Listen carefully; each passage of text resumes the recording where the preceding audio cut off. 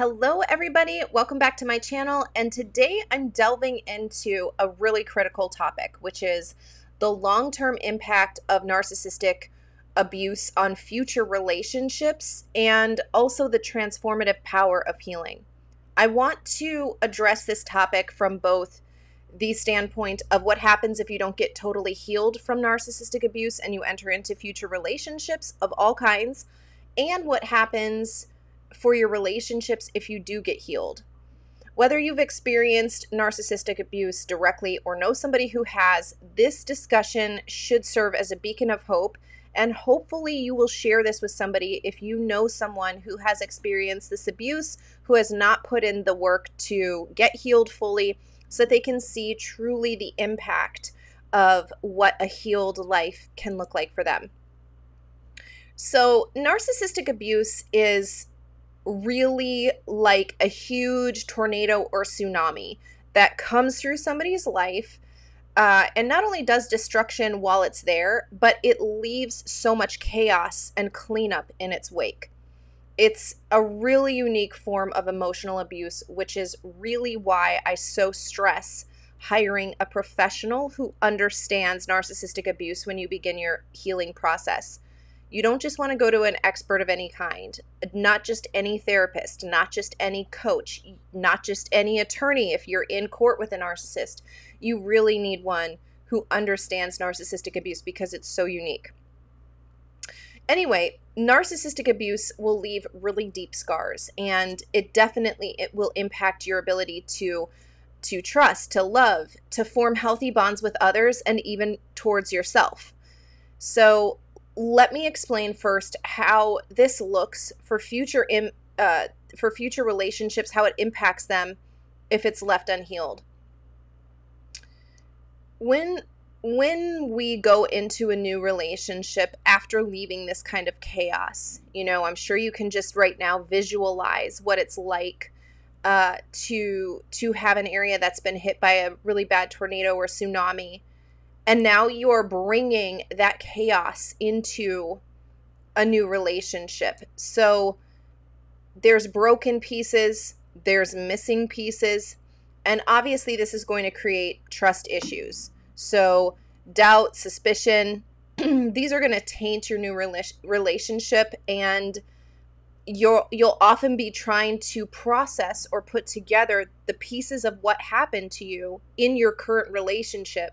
But that often comes out as projection. So you'll be projecting your past trauma onto the new person or people in your present interactions, which lead to undue strain, misunderstandings, and eventually another broken relationship.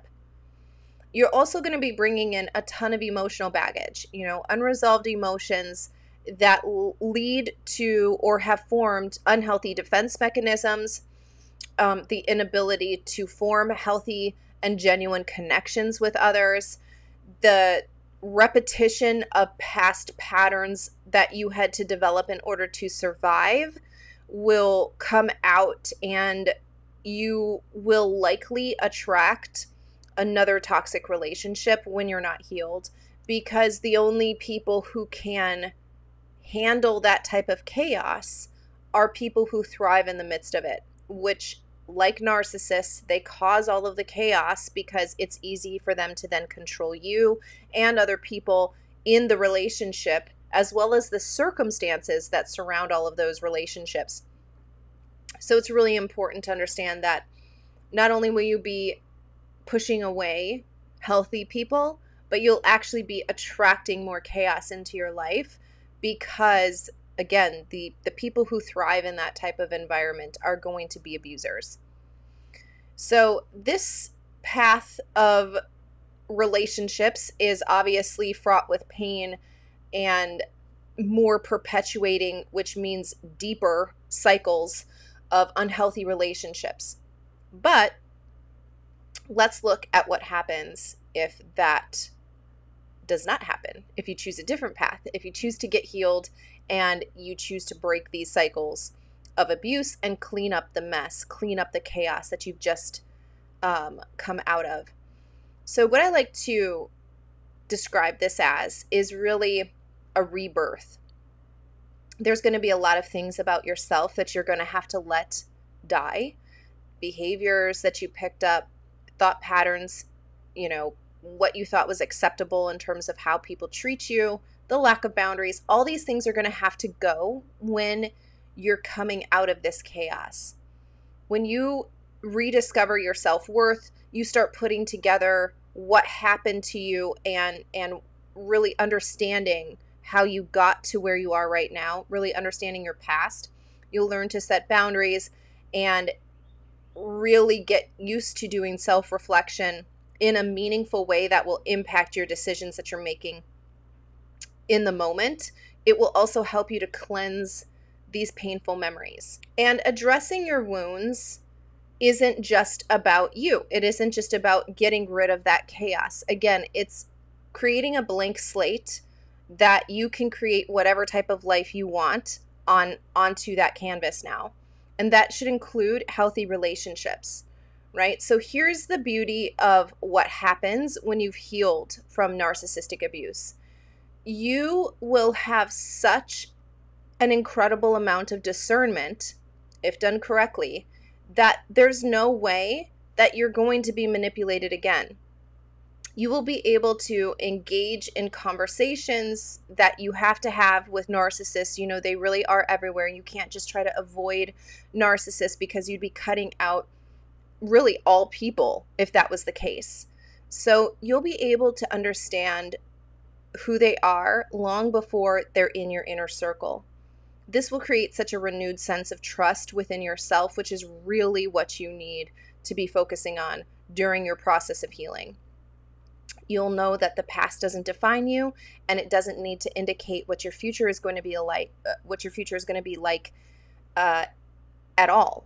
You can have a completely different outcome once you have the understanding and the knowledge, and you're ready to implement those things. You will also recognize that walls really don't keep you safe. Boundaries will keep you safe, and the walls actually create emotional closedness, even to yourself. It keeps you from understanding what you are really thinking and feeling and where the wounds are.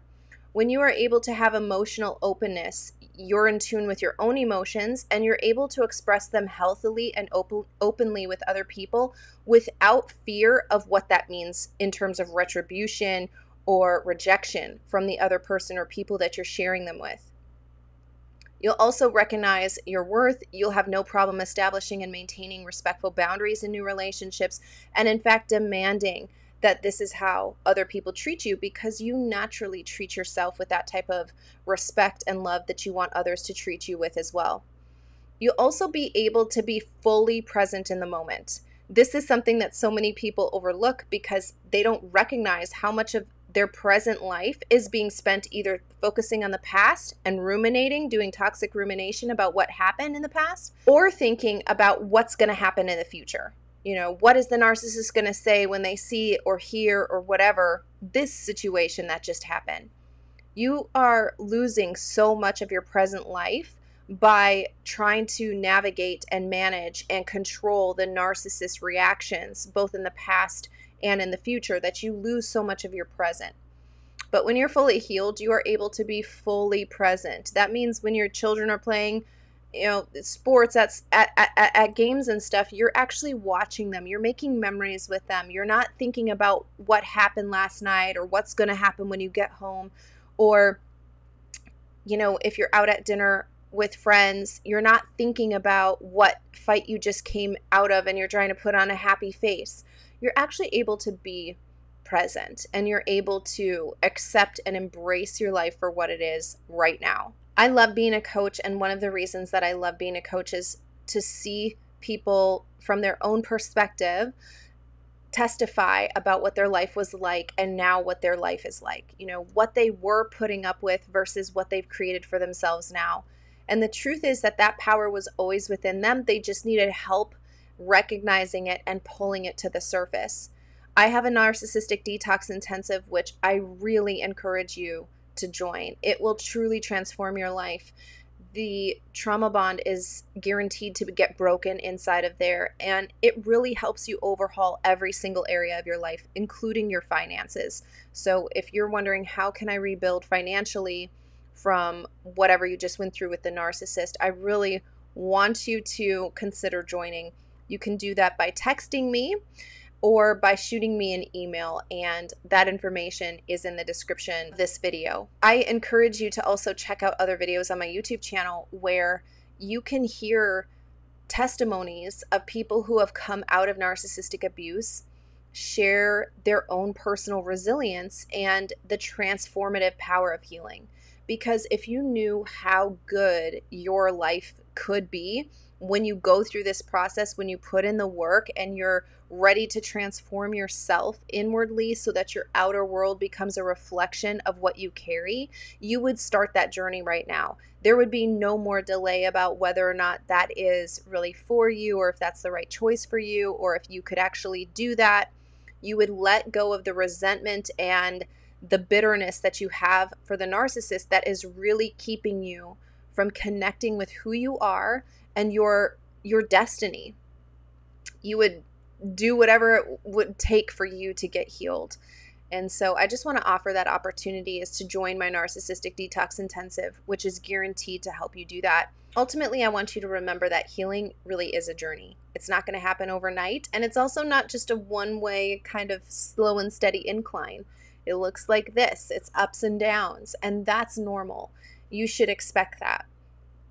That's one of the reasons that I love creating support groups in all of my programs, because I want people to know these ups and downs, these ebbs and flows are normal in life. And we need to recognize the natural ebb and flow of life, just like you breathe in and you breathe out, and that's a natural breathing movement, versus the ebbs and flows, the extreme highs and the extreme lows that you'll have with a narcissist, which is really just the counterfeit of the natural ebb and flow, the in and the out of normal life processes such as healing.